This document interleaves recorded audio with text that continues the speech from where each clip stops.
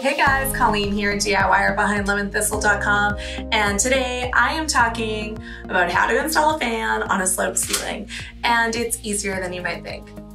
But first, let me tell you about this room. This room is my sister-in-law's bedroom on their farm, and I am excited to be making it over, top to bottom, but she doesn't know. She knows about the fan. That's the first step. But I have a few more things coming up, and I'm really excited to surprise her with them. So keep your eye on my channel for the final before and after.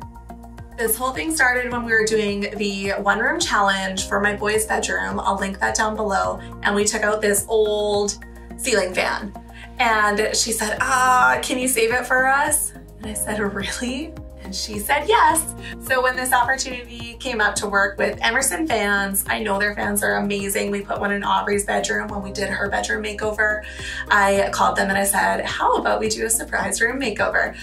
So I am really excited that this is coming together. I can't wait to show you what else we've got going on for this space. But today we are talking about just the fan, just how to install it on a sloped ceiling. This video is part of the Modern Handmade Home series, so there's 3 other amazing girls that are putting fans in their space as well. So make sure you hop around and check out all those videos and see how they're using their fans in their modern spaces. Before we get started, if you have not yet subscribed to my channel, make sure you do that below so you don't miss out on any more DIYs or home decor videos. And so that you don't miss out on the full before and after of this space, because I have a feeling it's gonna be a really exciting one. All right, so I'm not gonna go over how to install a ceiling fan in general, and I'm definitely not gonna give you electrical advice because we're not electricians, but this is actually super simple. If you can change a light fixture, you can change a ceiling fan and you can put it on a sloped ceiling.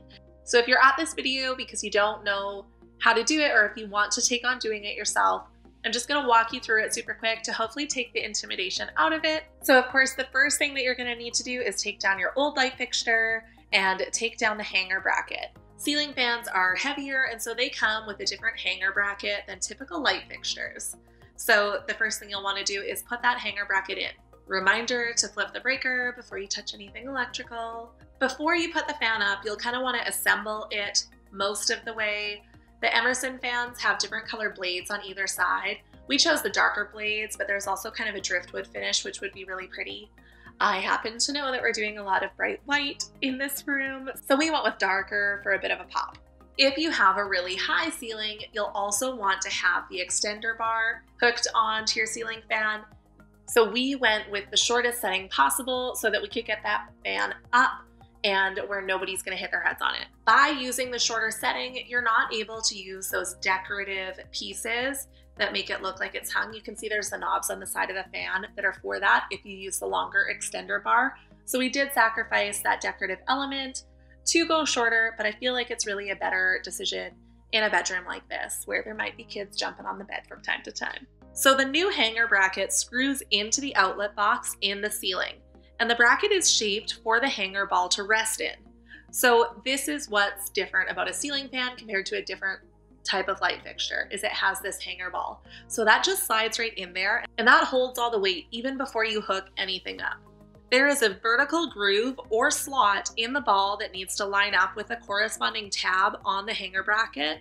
Then as you lift the fan assembly into place and the hanger ball into the bracket, you just need to make sure that the slot and tab get lined up. As you lower the fan down and the ball rests in your bracket, the tab on the bracket should slide into the slot on the ball to lock it in. So it's not gonna go anywhere, which is super cool. So a couple things about this. The Emerson fans come with remote capabilities, which means that you can turn on and off your fan, turn up the brightness or dim the brightness on your light, change the speed, whatever. You can do all that from a remote. So there's a couple things that are different from installing a regular light fixture. You cannot have a dimmer switch. We ran into this on this light fixture. We had to switch the switches with another one from their house. It will not work with a dimmer switch. You also need to take the receiver box for the remote, and that is attached to the fan. It's wired in. The instructions are really clear, but you need to be able to put that above your hanger bracket. So you don't want to attach everything up before that is in place. You'll see that's this box that we're kind of sliding in up above the fan itself. All right, so once you lift your hanger ball into the hanger bracket and lock it in place with that tab and slot, then you are good to attach all of your wires and to get it working.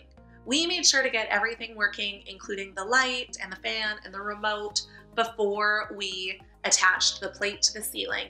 And we did this so that we could get in there and make any adjustments if need be. So here's where the magic happens, and what I didn't realize when I thought this was a really big deal. That ball, because it's a ball, is going to sit level. This is how the new fans are made, so that regardless of the angle of the ceiling, or if your house is not level, or whatever, the weight of the fan is going to keep it level. It needs to be level to spin without shaking. You know how the old ceiling fans would really get shaking if they weren't level? These ones won't do that. It is on that ball joint system, so it will always be level. With that said, the faceplate just goes up over that ball joint. So you will see there is a hole in the center of the plate that sticks to the ceiling. And instead of just having a cord coming down through it like you would on a light fixture, you have the ball right there.